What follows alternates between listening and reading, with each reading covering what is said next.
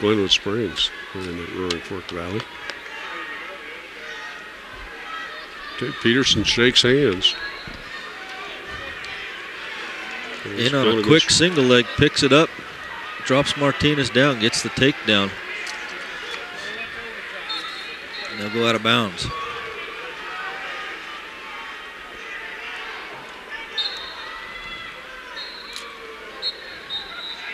Back underway, spiral right by Petterson, puts a half in, puts Martinez right to his back.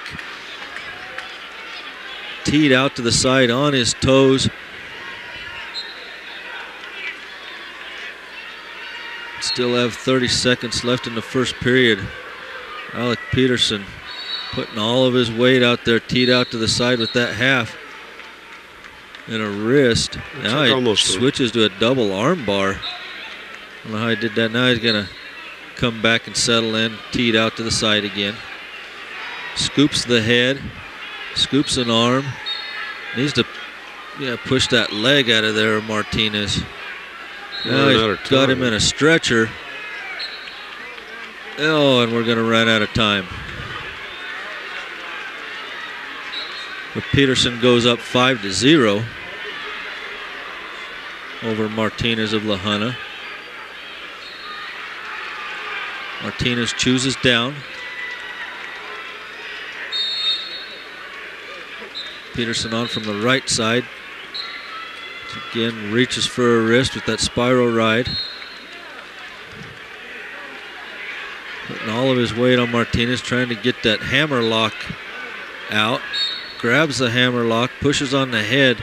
Maybe trying for a half with that hammer lock. Oh, Martinez gets that arm back out. Alec Petterson running that wrist tie, has both wrists tied up. Running ahead, now he puts a half in from the opposite side. Oh, Martinez tried to roll through with Petterson. Petterson sticks his hand out and stops that. Now Petterson just stuffs the head. Kind of a little stack.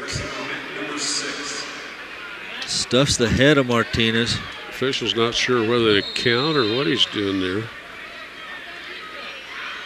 A reverse half in with that arm, it looks like.